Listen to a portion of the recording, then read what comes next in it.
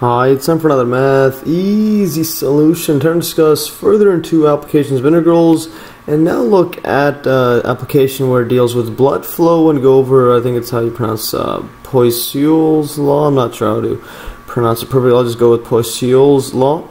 Basically, going further, in my earlier video I went over application of derivatives, and I went over blood flow, and I went over the law of laminar flow, which I explained that it was this one, so the velocity v of r inside a tube, and I'll draw it out in a bit, is equal to delta p, which is basically the pressure difference between two ends of the vessel, or in this case a blood vessel or any pipe, divided by 4 times this eta, that's a symbol eta.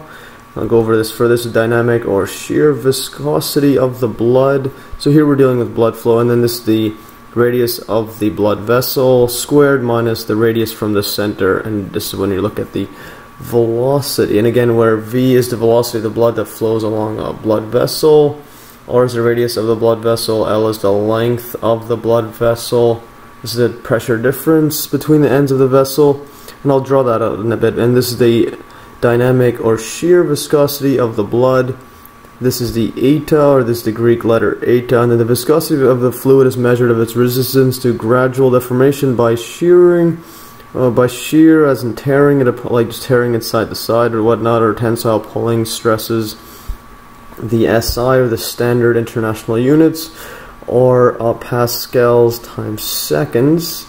And basically, if a fluid is placed between two plates with a distance 1 meter, so if you had two plates like this, so the distance 1 meter, and you had a fluid inside here, and one plate is pushed sideways with a shear stress of, so you push it all the way to the right, this is of 1 Pascal, and it moves at, let's say, x meters per second. So this plate is moving at x meters per second, x in meters per second.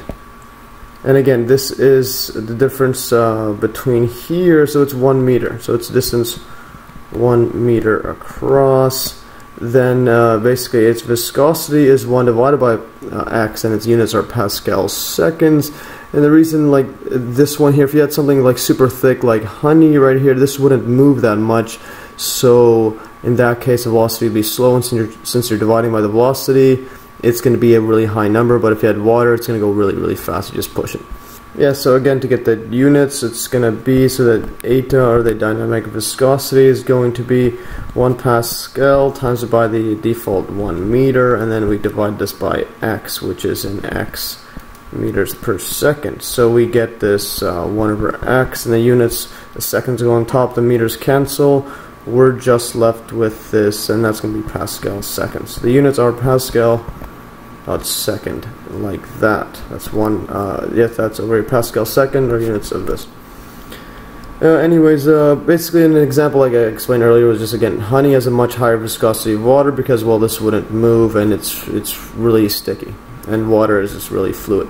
And viscosity is measured using various types of viscometers and rheometers. I'm not going to get into those. I just want to get into detail on viscosity right here, just to explain a bit more. And a fluid with zero viscosity, this is pretty interesting, is an ideal fluid that has no resistance to shearing, and this is only observed at very low temperatures in superfluids. And superfluidity is a state of matter in which the matter behaves like a fluid with zero viscosity, and these superfluids appear to self-propel because nothing is holding them back, and travel in a way that seems to defy all forces of gravity and surface tension. And superfluids are found in astrophysics, which is a study of nature of matter in space, and not necessarily where planets are in space, but how they behave, and other stuff like that. And also in high energy physics and theories of quantum gravity. I'm not going to go in detail of that, so just some interesting notes on viscosity. And again, going back to this equation, this is for the law of laminar flow. Just to recap from my earlier video, so if you have a tube, or in our case a blood vessel, doesn't matter if it's any kind of tube, so let's say it's like this, I'll just cut it like that, draw this in 3D. So the pressure difference, let's say this is P1, this is P2, So this delta P right here is just P2 minus P1, that's the pressure difference. Now let's go delta P equals to P2 minus P1. That's all it is if you have the pressure pushing against the fluid here and versus over here. And again, the radius of this vessel is R. The full length here is because the full length where the pressure differences are going to be L like that. And then the axis here, if we draw this center line of this circular vessel like that, this is the central axis. And the small r where we're finding the velocity, etc., it's from the center line. We'll draw this like that, and I call that r. So at any point inside here, maximum is capital R there. And now the blood here, if you were to look at a cross section like this, I'll draw this in red. So this is just a random cross section, and the idea is because there's wall friction on these walls, the fastest the velocity of the blood or any fluid is going to be at the center. So if these are the velocity, it'll look something like this. So you have the highest velocity at the top, and then smaller and smaller, and then you have a part where it's not moving much or not at all near the walls. And let's write that down here. So again, higher velocities near the center. Yeah, because of less resistance right here, less resistance. Yeah, so near the center you're gonna have higher velocity. There's less resistance from the walls. It's really far away, so it's not gonna affect too much from the center. From the walls due to friction. And yeah, you can see this in this equation here. As this r gets bigger, well, it's gonna be you're subtracting here. So if it's at the wall, it's in theory it's not moving, so it's 0 because it's touching the wall. And then as further away from the wall, then you're gonna have it less affected, where this r radius becomes 0, so it's not gonna be affecting the velocity too much.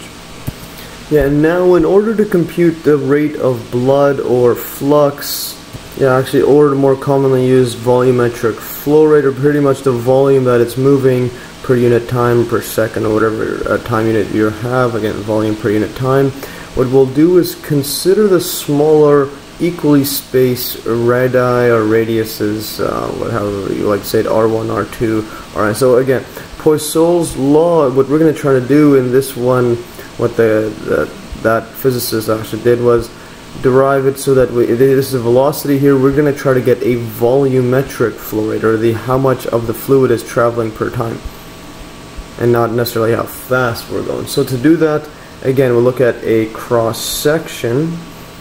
So let's just draw this tube like this. So we have this tube. So if we take the cross section like that, and then what we have is this circle. Let's draw this like that. So we take this cross section and then look at it. Let's draw this a bit neater, like that. So if we bring this over and just draw it really big, so we have a circle like that.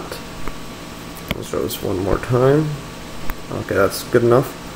Yeah, now this circle right here has a radius like this, which is capital R. And now what we're going to be doing is, as explained here, we're going to look at, again, like always with integration, we're going to consider smaller equally spaced intervals. In this case, it's radiuses R1, R2. So for example, the R1 would be something, let's say, like this. And then R2 would be like this. And these are equally spaced, like that. And then basically all the way to Rn. Rn would be, well, the farthest one out here. That's just going to be Rn is evenly width. So let's just draw this something like that. Again, this circle is not the scale. It's a bit deformed. But anyway, so this is going to be our Rn. And now just to draw, again, like always, you would draw, let's say, a generic one inside. Let's say we just have a random one like that. So for a generic one, we'll call this, so let's draw this one more time around it. So we have a shape like that. I'll highlight this one. We're going to be dealing with this one. And now the distance from here to here, we'll just call this generically Ri. And then the distance from there to this part of the inside of it, that's just going to be our Ri minus 1. And again, these are all equally spaced. We'll just call this delta x. These are all delta x. So it's all exact same like that. This is going to be also delta x. Yeah, and now the area of the ring or washer here with inner radius Ri minus 1 and an outer radius Ri, so again a generic one, we'll call this Ai, just for that area. So the area is going to be, well, it's just going to be the full circle minus the inner circle, so this is just going to be pi Ri squared minus pi, and then Ri, this is going to be minus 1, this is squared. And then what we'll do here actually is just to make it just easier to evaluate, we could write it like this, pi, and then just factor out the pi, so we have Ri squared minus Ri minus 1 here squared. And now what we can notice here is, because these are squared and as a subtraction, you could actually write these as simply pi, and then this is going to be Ri squared, it's Ri plus Ri minus 1 multiplied by Ri minus Ri minus 1. For example, and again, you could use, yeah, actually I just wrote this in black, I don't know why it was in red. Okay, so anyways, the reason we could do this is, well, if you look at something, let's a minus b, let's just go a minus b times by a plus b, as this case, when you expand this out or FOIL it out, what we end up getting is, well, this times this, this, and then times by that, and we add it, so we get this a squared, and then we'll have a b, then here we're going to have a negative ab, and then a negative b squared, so these cancel, we're just left with a squared minus b squared. So that's why we could write it like that. I forgot what this was called, something conjugate or perfect square or something like that. Anyways, so that we have this, yeah, we could use the fact that, well, the average, if we call Ri like that with the line above as R average, and again, you know, the average is just going to be, you'd add them up and divide by 2, or the number of them, so this by that divide by 2, so what we could do is write this as 2Ri. So basically, yeah, basically over here we could solve Ri, this one, we'll always put a 2 here, equals to Ri plus Ri minus 1. And now we could throw this inside here. So what we end up getting now is Ai equals 2, so now we'll have is, this is going to be pi, we're going to actually have 2 pi and then this Ri center or average, and then what we're going to do is write delta R, which is, well, the difference Ri minus 1, where in this case delta R is simply Ri minus Ri minus 1. And our average, again, like I explained above, is Ri, just for completeness, write it down again, divided by 2, like that.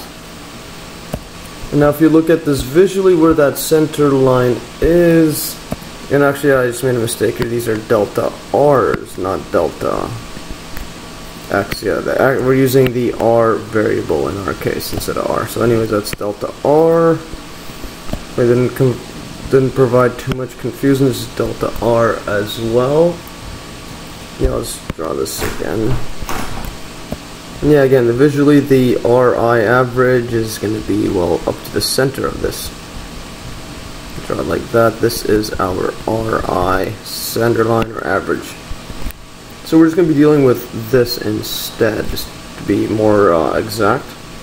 And now what we're going to do is actually just consider that if delta R, or the interval we're looking, is really small, then the velocity is almost constant throughout this ring, because again, remember that the velocity increases as you get closer to the center, but we're going to assume that it's really small and just assume that the top and bottom, or I mean the closer and farther away radiuses, like from here or here, is all going to be the same. So across this whole thing, we'll assume that the blood is moving at the exact same velocity, just for this derivation. And again, when you go infinitely small, it does actually, it's pretty much the same. When you take a limit, they are the same. Then the velocity again is almost constant throughout this ring, and we'll just approximate that velocity across the whole thing as V, and then put the Ri center line. Thus the volume per unit time, we'll call this Q, Qi, that flows across that ring, that individual ring, is going to be, well, Qi, which is a volume I divided by the time. Yeah, this is the time, or these are pretty much the units. And then what we're going to have is actually, we're going to have, so to get this, it's going to be that area. So when we have this area, and then we multiply it, yeah, by the velocity. So Vi, I'll just call this V of Ri center line. So this would be the volume per unit time. For example, let's say you had a ring like this, and this was, yeah, let's say this area has 1, so this area equals to 1, and if this whole area is 1, and it travels, the blood is traveling at 1 meter per second, then the total volume, what we'll have, if you draw this in 3D, we'll have actually in 1 second, we will get actually a volume. That's why that's the equation for the volume rate. So we'll have like this, so this shape will actually look like this. So we get a volume across because this is in 1 second. That's how far it travels, that's how much blood goes through in that 1 second. So you could think of it as, and this is 1 meter per second, so this is a distance of 1 meter. And this is, let's say, 1 meter, area is equal to 1. And again, the volume would be just equal to 1 meter times, this is actually, this is area, this is 1 meter squared. That's area, the units for area is meter squared, so we have 1 meter squared times 1 meter. So we'll have 1 meter cubed of volume going across. So that's how to kind of think about it. And now in our case, our Qi, or the volumetric flow rate, is going to be, this is going to be 2 pi Ri center line, and then again, let's just see, that was this, again, that's the area times by delta R, times and now by the velocity that we're assuming across the whole thing. Yeah, across the whole ring. So now this one, let's write this a bit neater. It's 2 Ri V, Ri center line, then delta R. Yeah, now the total volume that flows across a cross-section per unit time is approximately, and again, we're going to take a summation. So the full volumetric flow rate at Q is going to be the summation of all of our subintervals or subinterval rings, equals 1 up to n of now we're going to have that volumetric for that one ring, 2 pi Ri, like that, V Ri, so that's the velocity, and then we have the delta R. And again, when we look at this visually, what this means, and using the fact that the velocity is higher near the center of the ring, so, and again, after a certain time period, we're going to have, let's say, at the interval at near the end of it, we're going to have something that looks like this. I'll draw it like that, and this will make more sense as I get through the drawing. So that's the first volume across. Then we're going to have a more longer shape like this, because it's faster in that 1 second or 1 unit at a time. We have more blood going through near the center. So it's going to look something like this. And then finally, let's just draw one more. It's going to look something like that. So this is in 3D across the whole, and these are not stacking. This is assume it's going through the whole thing at the bottom, etc. Let's draw this like that. Just to show that it's going the whole way across, like that. Actually, this was a bit less accurate. So yeah, just looks something like that. And here, just to show that this is going the whole way. So after the 1 unit of time, the center line, you're gonna have a really long shape like that of how much blood is going across. It has a faster volumetric flow rate, or there's blood moving at a faster rate. Draw this complete the 3D drawing. It looks something like that, which is pretty interesting. And again here, a higher velocity is causing this longer tube in there, so higher velocity. And now notice that the velocity and hence the volume per unit time increases toward the center of the blood vessel, again as I explained in his drawing. And this approximation, like always with integration integrals, gets better as you increase n at, again, increasingly smaller interval length, or delta r's. So, and then when we take the limit to infinity, we get the exact value of the volumetric flow rate Q, also known as flux, again, like I explained before, or discharge, which is the volume of blood that passes a cross-section per unit time. And again, since this is the exact value, so when I go back up to here, this is approximately, so we don't use the equal sign, we use the approximate equal sign. So what we get is Q is going to equal, when we take the limit as n approaches infinity, of this summation of I equals 1 up to n of 2 pi, this is the volume per unit time across that one ring. And then when we sum it up to infinite number of rings, delta r, this is just a Riemann sum, like I always explain it with integral videos. And then this is going to be, you could write this as an integral.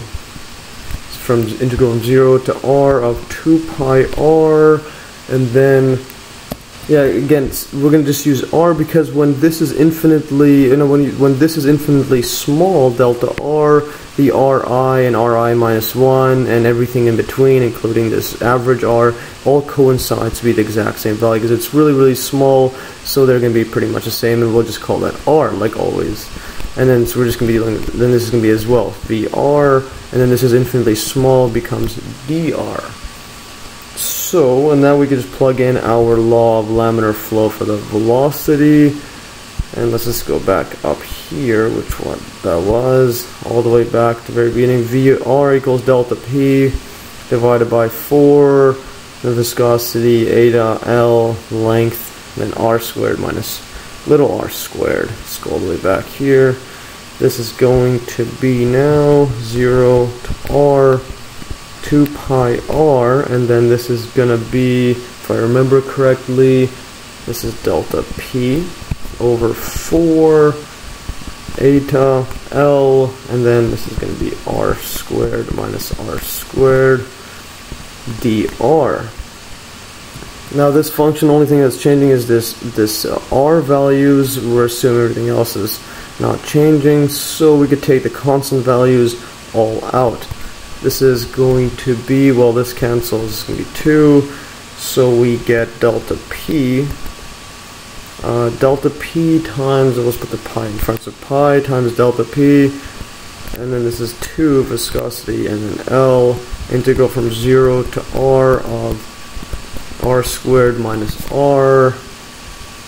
Actually, I forgot this r right here, so we multiply it so we get an r, and I'll put the r back because it's the one that's changing. That's constant r squared, and this is r cubed, so r times r squared dr, and then just evaluate it, we get this delta p 2 L, and then this is going to be, and again it's 0 to r because we start off at the origin or the center line where radius is 0 all the way to the full radius of the vessel, blood vessel, or any tube.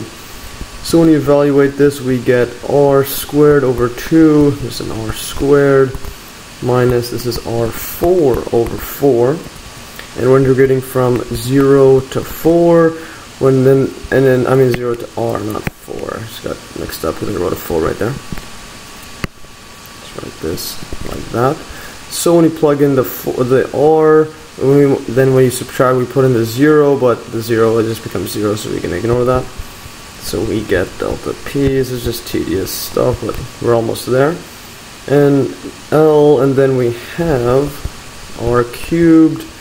Actually, no, this is r. This is a squared. So r squared times squared. That's r to the power of 4, divided by 2. And then this one, put the r4 over 4. Subtract when we put in 0, that's all 0.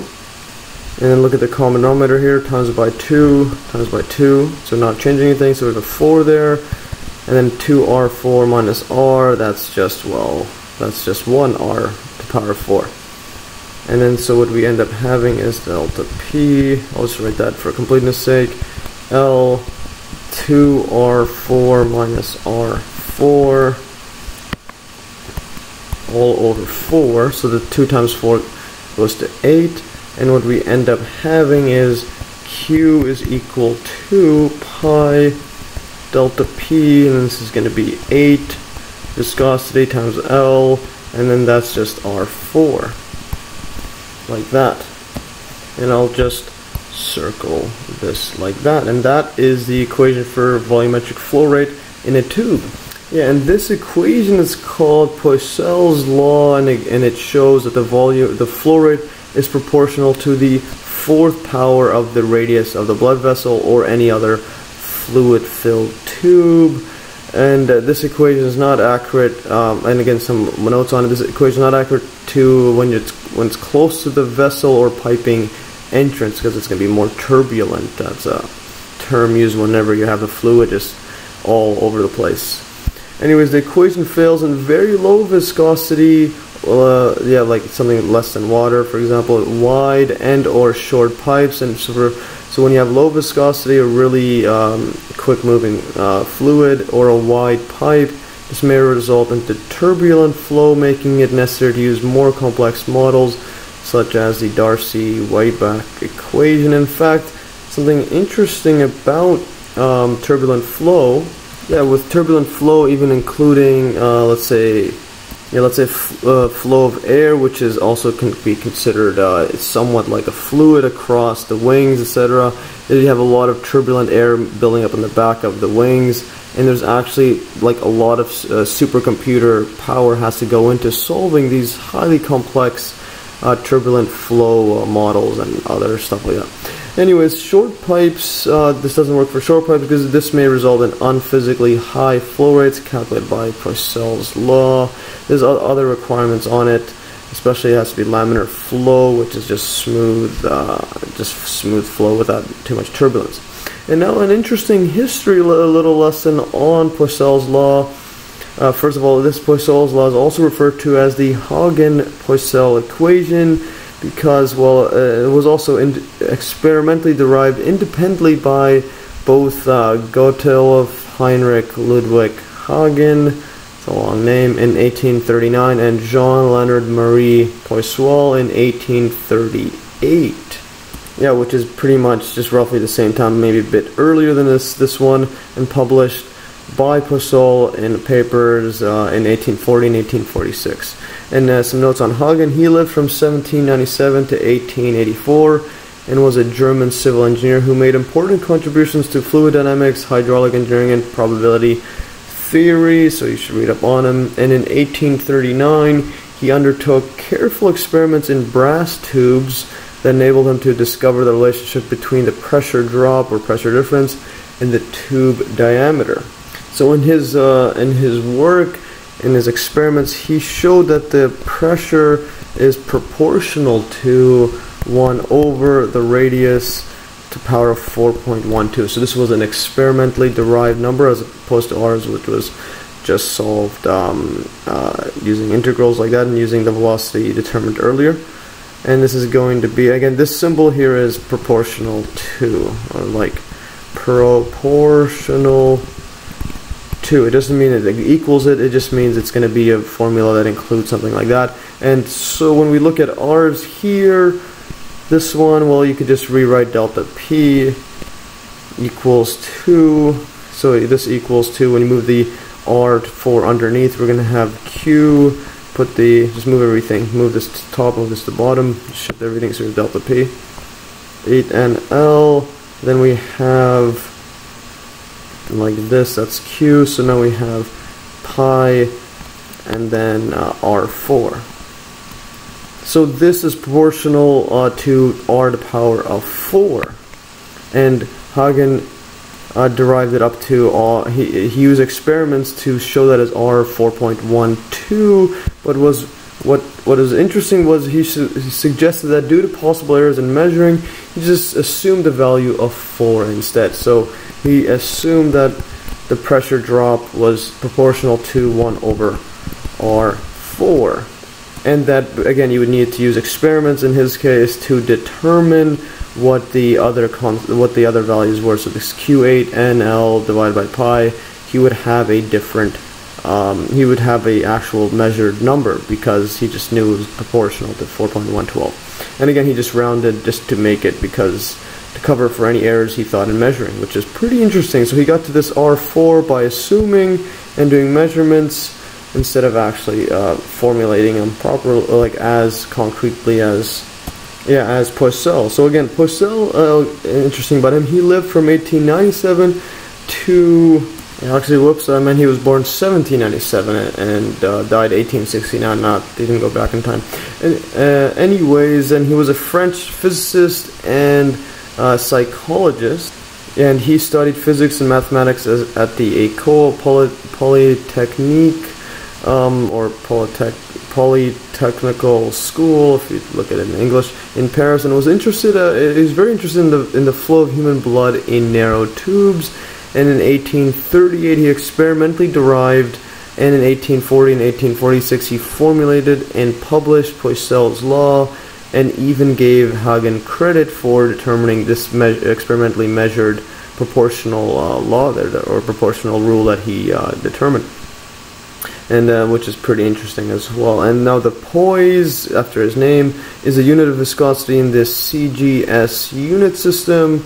CGS is the centimeter gram second system of units, and is a variant of the common metric or SI system, and it is based on the centimeter gram second units, and most of the units are derived from these base units. And just to refresh, metric system uses meters, kilograms, and seconds as base units, and these ones use the centimeter, GS, gram, and seconds. And attempts to introduce Poiseuille as the name for the SI unit, PAS, which is viscosity.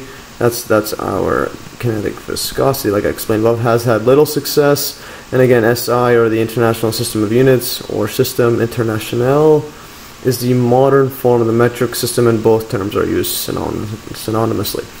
Just to get some info on that. Anyways, that is all for today. Hopefully you learned just a little bit of well, how to derive the amount of blood flow through a tube or a blood vessel or vein, etc. And you learned from this video, and also some interesting history on mathematics and physics and biology, etc. And also some about the different unit systems out there, because this is pretty interesting stuff that has gone on through history. Anyways, that is all for today, and hopefully you'll learn from this pretty extensive example video, and it's just all over the place in terms of the stuff covered here, and I hope you follow it along. It's a pretty good learning experience. Anyways, that is all for today. If you learn, like always, you can download these exact notes in the link below, and thanks for watching. Stay tuned for another Math Easy solution.